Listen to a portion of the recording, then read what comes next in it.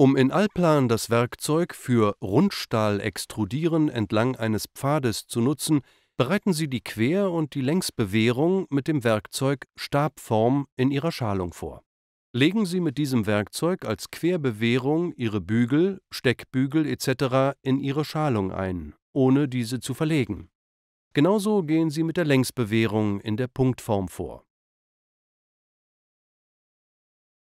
Das gerade Eisen als punktförmiges Eisen in laufende Meter verlegt, platzieren Sie entsprechend in den Eisenecken. Wenn Ihre Längs- und Querbewehrung so vorbereitet ist, selektieren Sie mit dem Werkzeug Rundstahl extrudieren entlang eines Pfades und den entsprechenden Einstellungen aus der Palette Ihre Eisen und wählen dann Extrudieren entlang eines Pfades aus.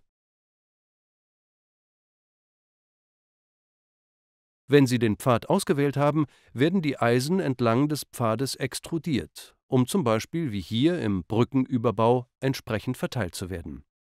Nutzen Sie danach die Palette, um Einstellungen zu treffen, zum Beispiel wie die Eisen rotiert werden.